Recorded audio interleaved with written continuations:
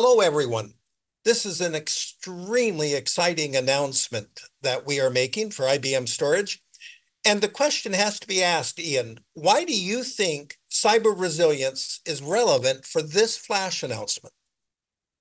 That's a great question, Andy, and I may talk about that every now and then at the moment, or more to the point, I think almost daily. I think fundamentally it is very clear it is still very top of mind. In this particular survey, you can kind of see cybersecurity came out on top. And actually, when one of the analysts industry independents was taking us through their report, I actually asked on some of the questions they had, why is cyber not coming out top? And they said, on some of the questions, we have to not put cyber as an option, or it would come out on top for every single question. So I think it just shows how top of mind it really is. And that's no surprise, right? With three-quarters of organizations now having experienced an attack, I mean, it's such a prominent issue that everyone needs to resolve. In fact, if you really think about it, if organizations don't work out how to resolve this cyber resilience challenge, there is no generative AI option for them. They're all thinking about generative AI. How do you do that if your data is open to being manipulated or deleted? So it's kind of a very, very real problem for people. And then these last two, obviously, such high data loss after an attack. The statistic actually for this one was only 1 in 7 customers was able to fully recover all of their data after an attack. But I think for almost any organization, this last one is the one that will, to me is the reason why they need to do something different. 89% took more than 1 day to resume normal business operations. And for nearly 2/3 of them, that was more than 4 days. Now, Andy, you and I have been around this industry a little while. So, and I can't remember the last time I spoke to an organization that if you said to them, if you have an outage, I'll get you back in 4 days, that they would go, yes, that would be fine. Ian, as a matter of fact, if we were to say you're going to have an outage and be out for 5 minutes, they would be concerned, wouldn't they? All right. Exactly. Yes. Yeah. So clearly something different needs to happen. There's just a very different threat. And that really leads into this, Ian. Why is discovering the threats fast or discovering them quickly? Why is that so important? And I think, Andy, that kind of leads to a discussion I know you and I had, and we had with sort of the other members of our development team or performance team. We looked at this sort of graph and just went, hypothetically, if someone's data was under an attack, and we were doing this based on, this could be whether they're encrypting the data, corrupting the data, deleting the data, how quickly could they cause damage? And obviously, the team did the calculation and worked out in 24 hours, it would be possible for 2.5 petabytes worth of data to be impacted. Now, that's assuming nothing else was happening. So I know, Andy, because I know you're a perfectionist for these things, you kind of said, yeah, and it's probably not really going to be like this. It's probably maybe 30%. But of course, this was a calculation based off just one array. The point is that the enormity of the problem is absolutely there. If they don't find the problem, by the time they do, far too much data will be damaged. Yeah, losing terabytes is serious, Ian, right? Losing terabytes is very Yes. serious. Yeah, absolutely. Yeah, never mind. I mean, it's not so long ago we were barely thinking about petabytes. Now you could be losing that amount of data. So I think that leads Andy really nicely on to, so we should probably get into what is it that IBM is doing to address this problem. And and I'm really excited about that, Ian, as I know you are, because we've been able to do something with our FlashCore module technology that is very unique. And the FCM4 in particular has the capability of detecting statistics, of keeping track of statistics on a per IOP basis. And that is really critical to be able to detect something's going wrong. I need to be able to see every IOP, and I need to be able to do things like calculate the entropy. I need to be able to see how the compression has changed.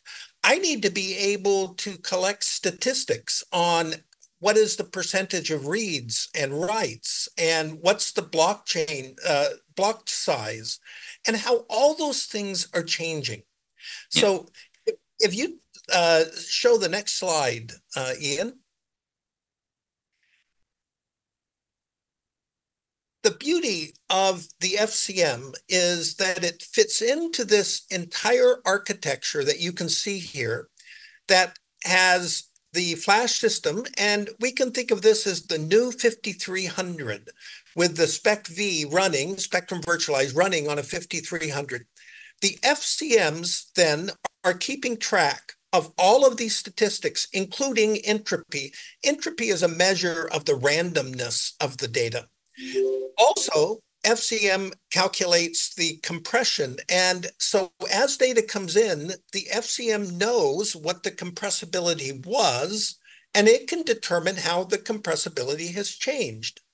Now, it's not just that, Ian. It's important to know the entropy and such, but there's a lot of different ransomware attacks. So there's a lot of statistics that we can keep. And so what you see in this diagram here at the bottom is that in the FCM4 we have running on a processor something we call the summarizer. And our research team helped us write this. And what the summarizer is doing is taking all of those statistics gathered on every IOP and putting them into a statistical format that summarizes what happened in the last 2 seconds. All right.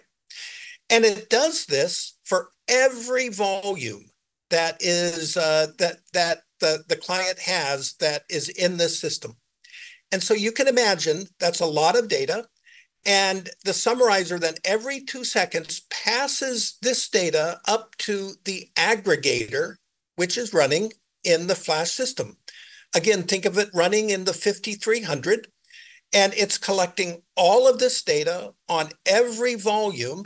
And then every 2 seconds, it passes that to the inference engine, what I call the revealer, Ian. All right.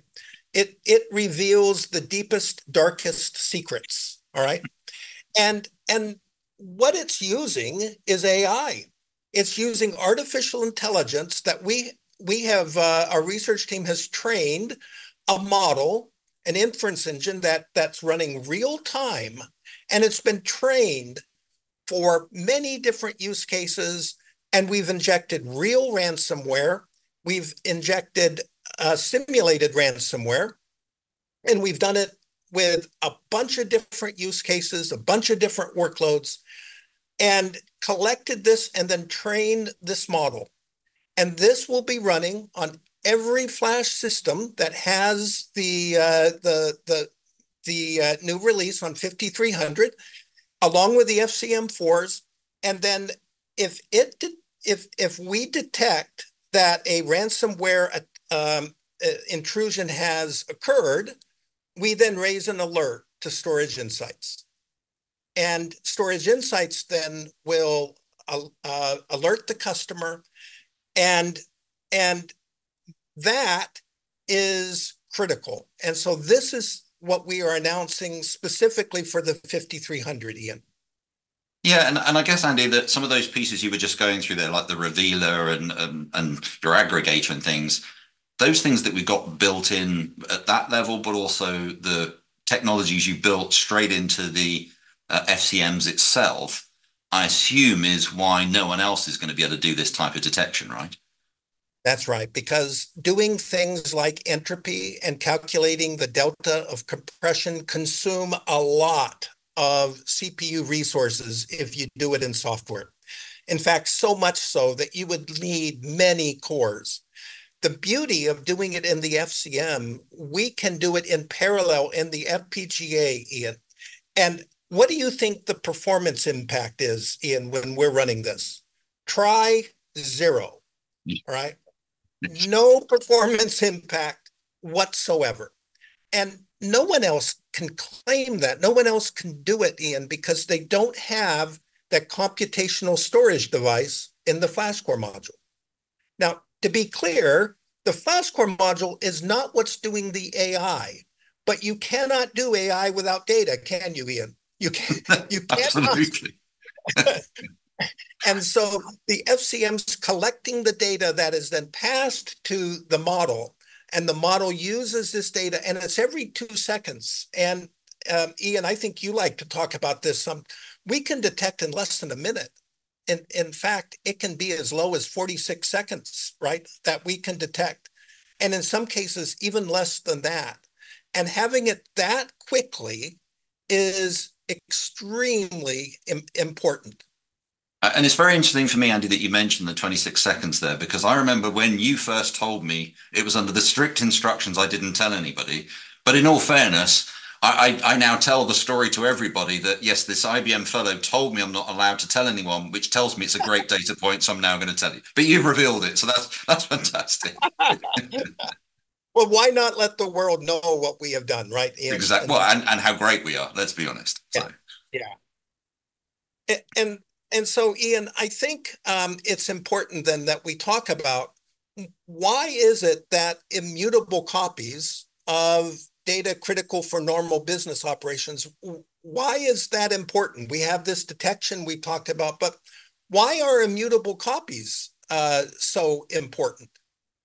Yeah, and well, and we often talk about these kind of steps to resilience, and we'll come back to this a little bit in a moment as well. But clearly having secure, immutable copies of data is the way in which businesses are going to be able to recover. You have to know you've got a copy of data there that nobody can change, nobody can delete. It is the fallback plan. And I know a lot of people will probably be thinking, well, isn't the backup the fallback plan? And it probably is for a lot of things.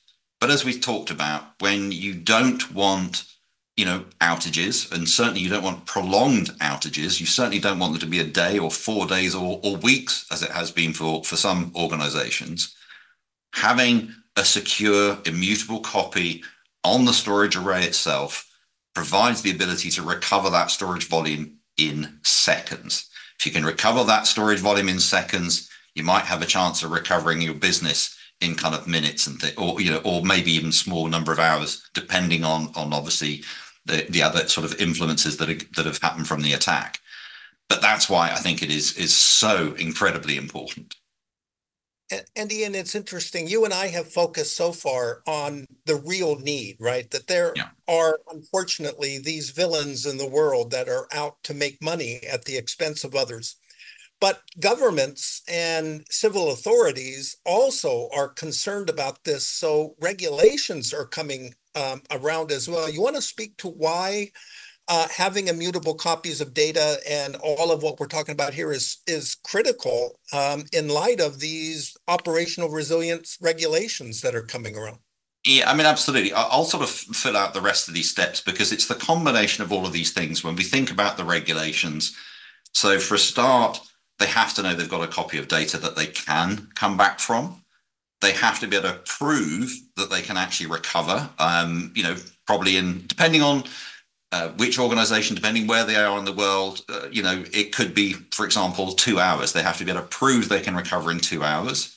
And that's where this last piece of the automation and testing is so important because it's not, you have to show it in theory. You have to, show what have I done and then prove it and then document the testing that has been done, etc. So all of these steps become so incredibly important. And I think as we've kind of alluded to, the discovery is a real key element in here because it's potentially easy, if you like, to kind of talk about, okay, how can I come back? But what if you could find the threat, like we were talking about earlier, if we could find instead of that 2.5 petabytes, if we could find it when it was 2 terabytes, clearly that's going to lead to faster recovery because, and you're going to probably try and disagree with me here, Andy, because if I tell you something's impossible, I know you're going to try and create it. But I don't think there is any technology out there that is going to recover 2.5 petabytes faster than we can recover 2 terabytes. So you want to keep that blast radius impact as small as possible, and you do that by finding it faster. Yeah, it's interesting, Ian, as you and I talk to clients, sometimes they bring up the resilience regulations even first, right? Because Yeah. they have to comply, right? Yeah. Oh, it's very top of mind, obviously, particularly in Europe right now, because those regulations are coming into effect at the beginning of next year. We've heard from many organizations their audit slot has already been booked for early part of next year, so that for them to prove that they are complying. But we're seeing around the globe now, we know, other areas in the world where they are in the process of trying to put their own sets of regulations together. It's going to have to become regulated. The potential impact to any geography's economy is just too great. It is. It is. And Ian, this is great technology that we have. And what's beautiful is that this is a real important aspect to IBM and to IBM Storage.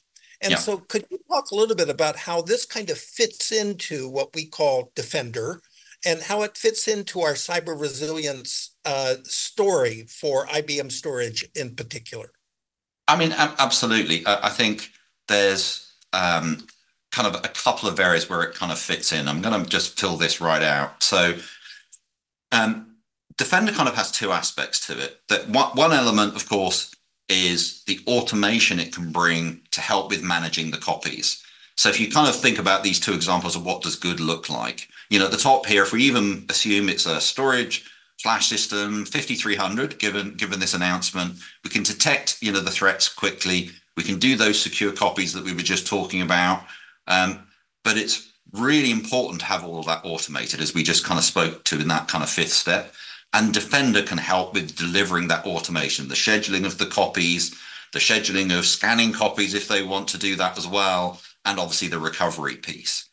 But then there's also a secondary element, of course, which is for those workloads where maybe it doesn't need to be back in minutes, maybe a day, maybe 2 days. If it's archived data, maybe a week or 2 weeks would be okay. They still need a robust, backup solution that is going to be there, isn't going to be corrupted. We know it's a primary attack vector these days for these cyber attackers. And of course, we've got a very comprehensive solution there that not only can ensure that it is secure, but actually in itself can help recover, VMs in, minutes to hours, for example. I think it's something like 2,000 VMs we can recover it in about 45 minutes, for example. So we have a great set of capabilities, and obviously we're making sure through Defender that we're going to make this from an end-to-end perspective, its integration in with security tools, really seamless and simple. Yeah. Ian, I've told you this story before, but what really got me started on thinking about what we could do here in terms of cyber resilience detection, in addition to the immutable copies and such, was a conversation I had with a healthcare software provider who I asked them, have you guys seen any ransomware attacks in your customers? They provide software to hospitals. Yeah, They said, oh, yes, Andy. 2 or 3 a month. That kind of yeah, took me aback. Then they said patients have died. Ian, yeah. what we're doing is not just good for IBM. It's not just good for our clients. It is good for society. It is so critical what we talked about here. And I'm so proud of what we have announced here and that it fits in so well with the 5300 and that I really think it gives our clients the capability not just to meet regulations, but to help them defeat these attackers. So I completely agree, Andy. I completely agree. And I think it probably brings us sort of neatly to maybe just sort of quickly summarizing at the end here. I think for those that have been listening, for those customers listening, not sure maybe what to do next after sort of hearing some of these things, if you really don't know where to start, we would strongly encourage you to take our secure and resilient assessment. It also takes into account some regulations, so we can help you with that piece. It can help you find those blind spots. If you are looking for a storage system right now, then please come and talk to us about these capabilities. And I use this example from a customer of ours very recently, who after hearing our sets of capabilities literally just said, why wouldn't I want that? Why wouldn't I want to discover those threats in seconds? Why wouldn't I want a system where I know I've got a copy I can come back from? And obviously then this last piece, and if you're looking to modernize your backup, if you're looking to go for a backup solution that is secure, because there are many out there that unfortunately are not, then again, please give your IBM business partner or your representative a call, and we can help you find the right answer to the problem. Ian, it's always fun presenting with you, and hopefully our customers on this very exciting day where so much is being announced will see how the cyber resilience is just instrumental and key to all of this that we're doing. Completely agree, Andy, and always a pleasure talking with you. All right. Thanks, everyone.